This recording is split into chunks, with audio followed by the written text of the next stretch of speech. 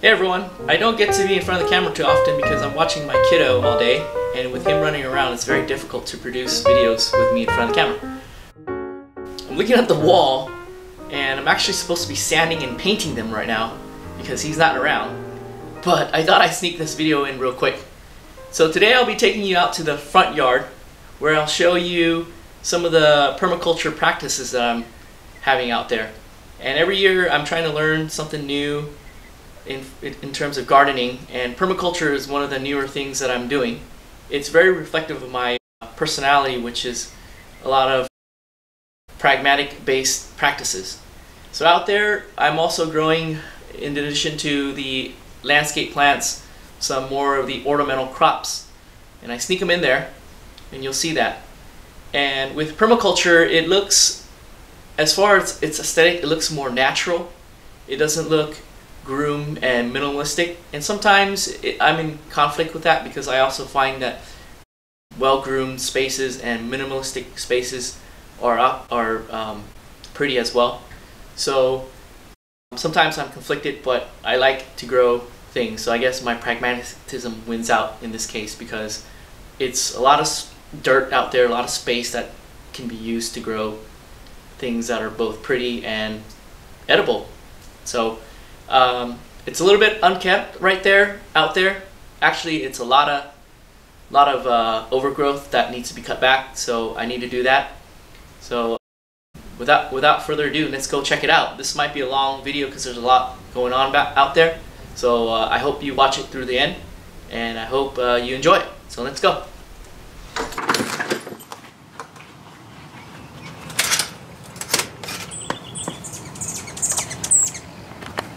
Why, how nice. The hummingbirds just gave us a friendly welcome as we walk through the front door.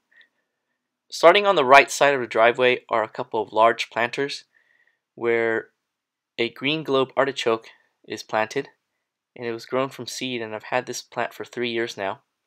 This is a calicui succulent, and it was installed by the landscaper.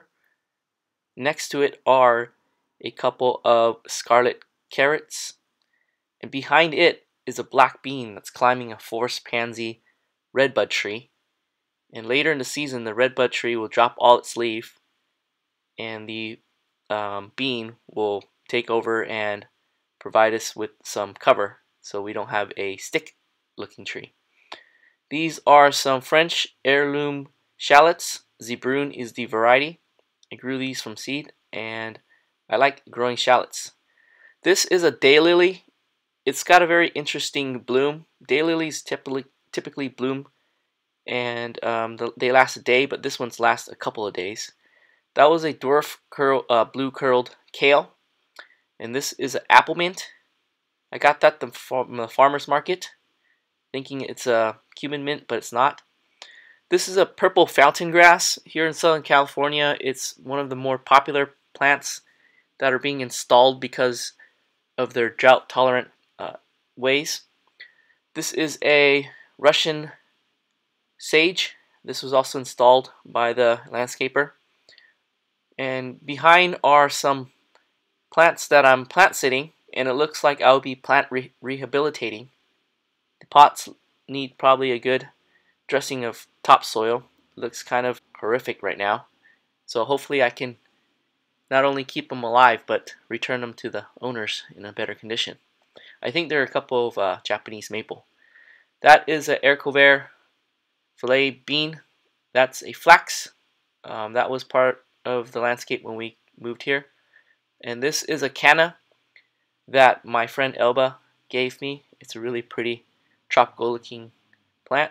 And before, this spot had a lot of flax growth. I've cleared it out, and maybe I'll put a banana or something. This is the front yard after it was freshly landscaped. This was in 2013 late summer. This is 2016 spring, early spring, late spring. So with it now being summer, the elephant garlic has turned all brown. I left it here to show you. I have a video of the harvest that I did last year, and you can check that out. This is a red express cabbage. I grew it for the first time. It's got really cool purple veins, and I'm kind of surprised that it's still here. It's not dried up. Fires of Fiji daylily. This is a white mulberry tree, and it was started from a cutting by my brother, and he gave it to me, and I planted out here. These are purple coneflowers, or echinacea. It was installed by the landscaper. These are some Seling Labayon pepper, and I received the seeds while waiting for my train to work, and I planted those, and I got the seeds 3 years ago. Next to it was a Thai bird eye pepper, and this is a King Richard leek. I'm saving its seed. I made a video of the harvest and cooking it up, so if you're interested, check that out too. This is a tartan dahlia. It's one of the larger dinner plate size flowers. It didn't bloom last year, so hopefully this year it will. Pardon me, daylily. And this is a really cool reblooming small size daylily, which means it'll bloom from June to from about April to June. That was one that I grew from seed, and it bloomed after 2 years. This is a Rico Asiatic lily, and this is a Casablanca Asiatic lily. I got a bunch of bulbs, and I just planted them all over the front yard. False heather. It was installed by landscaper. And this is the other red bud tree. It's a pretty cool tree. It's got nice purple flowers, and in the spring it has really nice lavender blossoms. Down below is this afterglow Echeveria. I'm probably pronouncing it wrong. That was installed by the landscaper. And this is a fennel. Fennels make great landscaping plants, in my opinion. They self-sow. They can get a little bit invasive, but they are really nice community plants. It has space for a lot of insects, and you'll see a lot of ladybugs and different types of insects. They attract pollinators, so if you need bees in your yard, they'll bring them to it. This is a Utah tall celery that I had grown, and I used it in the kitchen, and I regrew it from the base of the plant, and I wanted to see if it will grow, and it looks like it has. This is a California golden poppy. That's the last bloom probably for the year. And some more elephant garlic. Here are some common thyme, and I come out here and harvest the thyme for cooking. This is a Provence lavender. That's mostly ornamental. And this is a rosemary. It needs to be cut back. I grew this from a cutting that was about 10 inches long. And this is a stargazer lily and a pineapple sage. So rosemary, they're really easy to grow from cuttings. The one that you just saw a photo of in a bottle, that was a cutting from this rosemary. Some Spanish lavender, and these were installed by the landscaper. They attract a lot of bees to your yard, so they're really cool plants to have. In here is a dusty miller and some chrysanthemums, so I'm kind of surprised they're blooming. I need to cut back the dusty miller. They're really easy to grow plants. Here are some French drop marigold, and earlier in the year this spot was occupied by some freesia. Next to it is a oriental poppy. I grew these from seed. I've had this for maybe 4 or 5 years now and it hasn't flowered, so I don't think it will. I'm just keeping it. These are Chinese 5-color pepper. They're also marketed as other names. It's a nice ornamental. I use it as an ornamental pepper. It changes color as it ripens. It's pretty cool. You should check it out. This is a jasmine. It's a Mysore's mealy jasmine. It's pretty much a jasmine with like 3 flowers on top of each other. And next to it are some stargazer lilies, and below is a dill, and next to that is some garlic chive. So herbs are really good landscape plants. This is a Thai eggplant, the Calpraya variety, and I made a video on harvesting this eggplant and the one next to it. Earlier in the year it looked like this area, and now it's all filled in. So this one here is a Thai lavender frog eggplant, and behind it is a togarashi pepper. Togarashi is Japanese for chili pepper.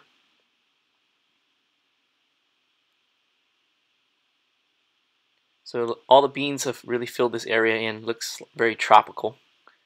This is a lemon verbena, and behind it is a hydrangea. The flowers are all green now, but earlier they were pink. I think hydrangeas are good litmus plants. They'll tell you your soil acidity. So with it being green, we're probably neutral now. This is a Vana Tulsi, or a tree basil. It's a holy basil, and it is a perennial, drought tolerant, and it holds its seed. This is a California lilac. It's a variegated plant that I like variegated plants, so you'll see that. This is a flax lily, or just a flax. And below are some Thai bird-eye chili. So once again, peppers make good ornamental plants in my opinion. You like to have something that you can use in the kitchen and also as a thing for your front yard, then peppers make good ornamental landscape plants. Over here are some bushes that are overgrown, and these are, I think, pink abelia. They attract the hummingbirds to the yard. The hummingbirds just love these things, and they grow pretty quick. So as far as a permaculture plant, it's good for harvesting green waste from. This is a Maiden of Orleans jasmine. It was one that I requested the landscaper install right next to the front door, so the breeze will carry the jasmine scent into the house. This is a cranberry hibiscus. It was installed by the landscaper, and it really wasn't really healthy, and it finally died this last year. But before doing so, it left us with some seed pods. With the seeds that it left, we have a new plant, and it's pretty fast growing. And I've learned that you're not supposed to crush the seed pods between your fingers with these guys because they have spikes on them. So it was a painful lesson, and I've learned to not crush seed pods if I don't know about them. So cranberry hibiscus and spinach, they are spiky. You don't want to crush them open with your fingers. Moving along this way is right underneath the umbrella tree is a peanut plant, and peanuts fix nitrogen to the soil. So I have peanuts planted around the front yard. This is a spiral plumeria. So its flowers give these shell-like spirals, and I've taken a cutting from it, and I was happy to be successful with rooting a cutting. It looks like it's successfully rooted, but the cutting came out of here, and I wanted to give it a little bit of a more uniform shape, so I just chopped it off and stuck it in the ground or in a pot, and it looks like it's grown. This kalikui came from the planter, and I had it in the bucket, and it was on its way to the compost bin, and it fell out. So I'm pretty sure it did like a Toy Story thing where it jumped out. So I thought, since it wants to be there, I'll plant it there, and it's growing. This is a black magic elephant ear. Dark color plants, especially when they are deep, almost black, are pretty cool to me. So you'll see that I try to grow as many of those types of plants as possible. And here is the jasmine that was right by the front door that has shot out this vine, and it's been growing for the last 3 years now, and I wanted to see how far it'll go, so it's wrapped around the house now. This is a succulent that I'm not remembering the name of. This is a Dream Queen hosta, and it's being grown in this quote-unquote shade garden over here. And next to it are a row of black dragon coleus. There are some houseplants that are here. I haven't gotten a chance to look up the names, but these two, along with a one you'll see in a second, they were gifted to us by our wedding florist, and it was in a potted arrangement. And afterward, I planted it out over here, so they're super happy. I didn't think they'll grow this long, but they have. This is a fern that was gifted to me by my friend Elba. Ferns, if you're a math enthusiast, are great examples of fractals. This is a hydrangea that was gifted to me by my sister-in-law, and it's one of the varieties that probably don't do too well in our California weather. So I've been nursing it. And this is the rest of the front yard that has to be worked on. So we're going about it slowly. In this bare patch underneath, I've installed a bunch of logs, so it's kind of a hugel bed. At some point, I'll put some plants there. But in the meantime, there's a loofah that's being grown out. Over this way are some more dill. In front of it is a baking potato. And then next to it is a French tarragon. They don't grow by seed, so you have to get live plants. And this is another togarashi. It's a Fushimi togarashi. And I've got peppers now. Pretty cool. Got a couple of peppers, one in each plant. And then moving along is a Thai basil. It's already producing seeds, so I can collect the seeds and plant more. I'm behind on basil growing this year. This is a patch of garlic chive. And in front of it are a bunch of self-sown borage. It's a forest of borage. And I didn't have the heart to clear it out because it's overgrown. Well, it's not overgrown, but it's outgrown the Asiatic lilies. So they've kind of been, the lilies, they've kind of been drowned out. So now they're a little bit stunted. But once again, I didn't have the heart to pull them out because they're so pretty. These are lamb's ear.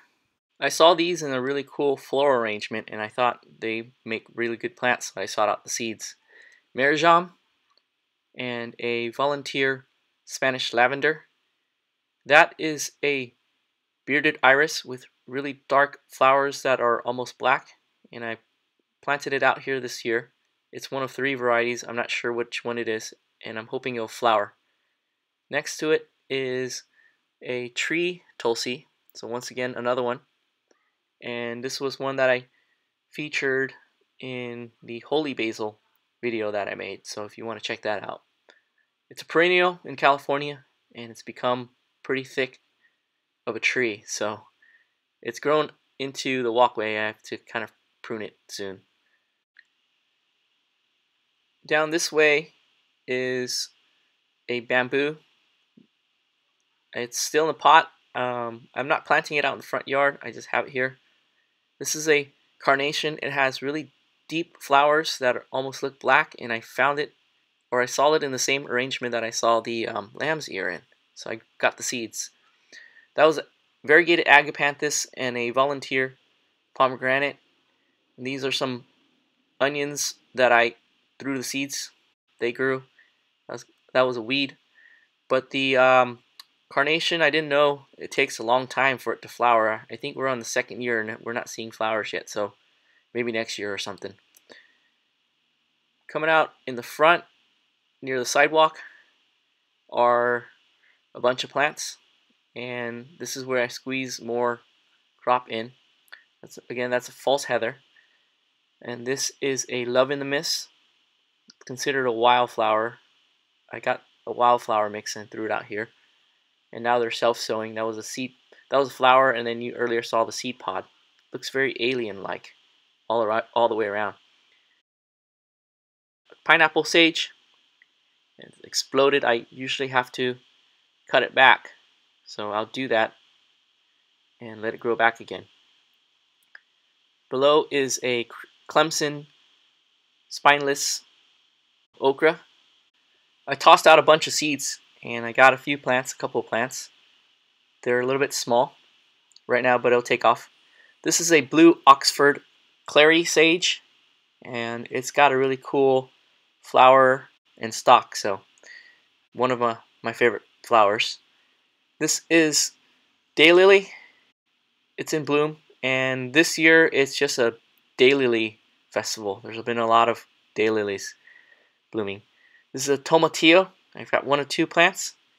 They provide a large canopy of flowers that attract all sorts of pollinators, mason bees and regular bees and all that. Some peanuts. They're pretty cool plants. They'll start off, their flowers that is, above ground, and once they're pollinated, they'll send a runner down and I'll look for a flower for you. They have really nice yellow flowers. So once the peanut pollinates, it will send its future peanut into the ground. So it's nice to have loose soil for them, or even to hill it as they grow. But here in this permaculture setting, it's pretty much seed and walk away. So I'm not trying to get peanuts, but more I'm trying to help the soil by fixing nitrogen to it. That is a yarrow. So be careful with yarrow. They're pretty aggressive. They'll send runners underneath and they'll spread. So just be careful if you plant yarrow. They're also a nice herbal plant. I don't use it for any medicinal purposes, but a lot of people do. That was a pansy, and that's a volunteer. It was one of the ones that were. It was from one of the ones that was installed by the landscaper. These are dahlia, and dahlia blooming season is over, but early in the spring they have these really pretty dark red flowers.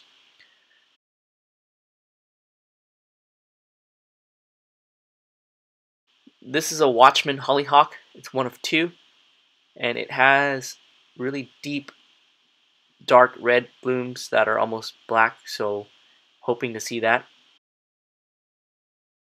Below are some more yarrow. These happen to be white blossoms. I've seen yellow ones, and here is where I plant some of my underground plants, potatoes. So in a urban permaculture setting, potatoes are good for front door planting if you have neighbors that pilfer your crop. Luckily I don't, but it's just nice to think that they're good to grow. And if someone wanted to pilfer them, it's a lot of effort to do so. So they're good for front yard, especially far away from your house. This is another Clemson spineless okra, and it's important to remove the okra as they grow if you want okra as a crop, because if you leave them, they'll set seed and they won't produce any more okra. So pick them as they grow if you want okra. More daylilies.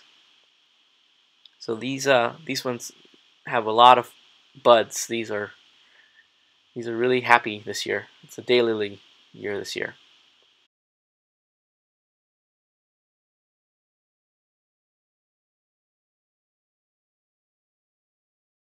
More yarrow. This is a larger cluster of flowers. So they look very rustic. Their blooms are very rustic. So I'll give you a wide shot here and do a walk by and give you the experience that my neighbors have. So they'll walk by and sometimes they'll stop and see what flowers they can spot, or they'll admire a plant or two. And the really cool thing is, I think I'm more of an introvert, and when I'm out here, it's really nice because I get to talk to my neighbors and sometimes with people from outside the community about plants. It's nice connecting with my neighbors over plants, and then sometimes we share seeds. They've asked me for seeds, and I've been happy to give it to them, and we share information about plants. Like I learned from my neighbor that yarrow and borage are plants that she used as herbal plants when she was a child. When she sees yarrow, it takes her down a special place in her memory. So this front yard is my nexus to my community, so I really enjoy that. In the pot were some basil and a Gerber daisy.